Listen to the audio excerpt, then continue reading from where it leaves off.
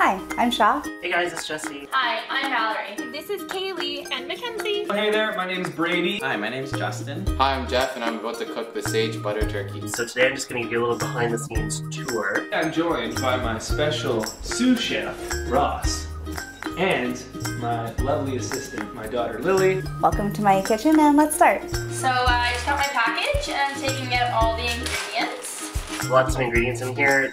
Some of them I've used, some of them I haven't. Never cooked an acorn squash before, which is here. Okay, so preheat the oven to 425. Just following the instructions here. Learning how to properly cut the squash between the indented grooves.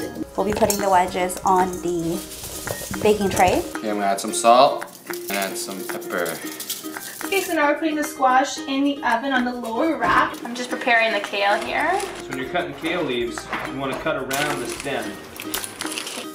Add the lemon juice. I'm going to take the honey package that they've given us here. Again, they provide all the ingredients. There's just one thing that I love. Okay, so right now we have our turkey and I'm just going to take it out of the package. We're gonna give it a little bit of a prep. Chef's plate turkey and their meat. My goodness. I love the meat that they have. Cody and I said this many, many times.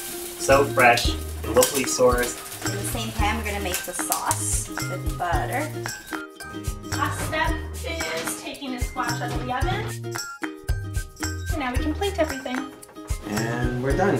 This is the final product. Sage butter turkey. Looks pretty well close to the pictures. We've been using the Chef's Plate for quite a long time now and we'll continue to do so. Really nice sauce. Signing off for this beautiful sage butter turkey dinner. Bye!